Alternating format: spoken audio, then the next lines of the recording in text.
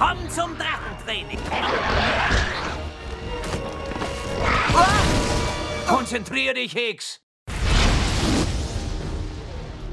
It's an incredible 3D experience to watch this film.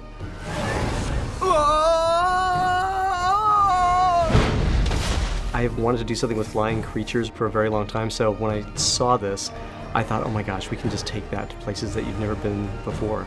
Ich will dir bloß was zeigen. We knew from the outset that 3D was going to be integrated into this film, and so we thought, well, probably the best thing we have to offer is the flying sequences. So, mein kleiner Freund, wir gehen die Sache ganz in Ruhe an. Up there in the clouds, feeling that vertigo of the land way beneath and the sky up above, and putting that camera on the back of the Dragon with Hiccup is really the best way we could conceive of taking advantage of the technology.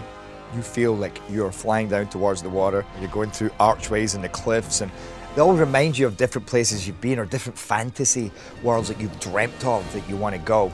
You watch that and you go, that's my dream right there, you know, flying through the sky. Schönen Dank auch, du nutzloses Reptil. How to Train Your Dragon is all about the life in the other world of, living like a Viking in that village, and anything that can put you into the space and make you feel like you're really there with them is something which always helps.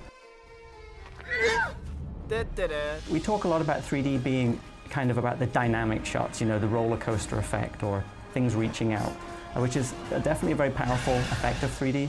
But for me, what gets really interesting is when you're looking at a character at a peak emotional moment and you're drawn in and you really feel like you're looking into the eyes of the character.